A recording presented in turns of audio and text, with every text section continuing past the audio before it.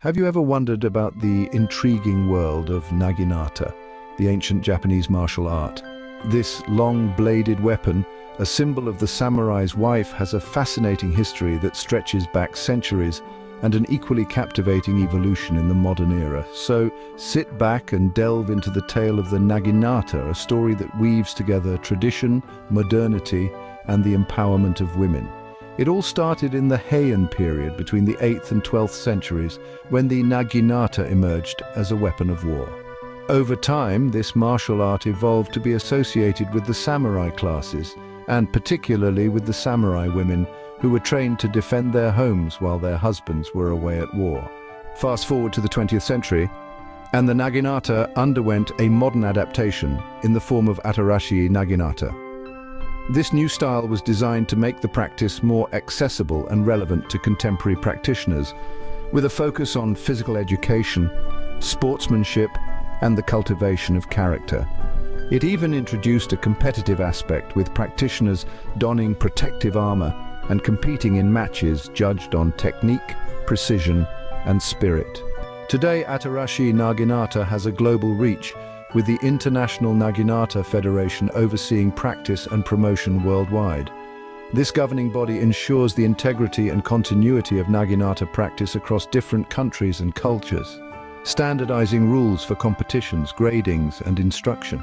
Yet, despite these modern adaptations, the traditional schools of Naginatajutsu continue to thrive.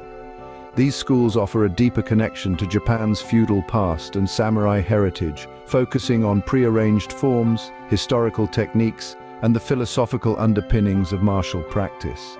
They serve as a link to the past, a preservation of heritage that sits comfortably alongside the modern practice of Atarashii Naginata. Perhaps one of the most compelling aspects of Naginata is its status as a symbol of female empowerment. The martial art continues to attract female practitioners, offering a space for physical and personal development. This is a legacy that stretches back to the samurai women of old, embodying their strength, courage, and resilience. But Naginata is not just about martial prowess, it's also a cultural ambassador, introducing people around the world to Japanese traditions, values, and martial arts philosophy. Through workshops, demonstrations, and cultural exchange programs, Naginata serves as an educational tool, fostering a sense of community and global connection. Moreover, Naginata practice emphasizes lifelong learning, fitness, and the development of virtues such as respect, perseverance, and harmony.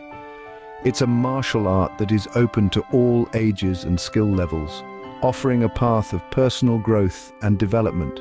In the world of Naginata, there's a delicate balance between preserving traditional techniques and values and innovating for modern contexts.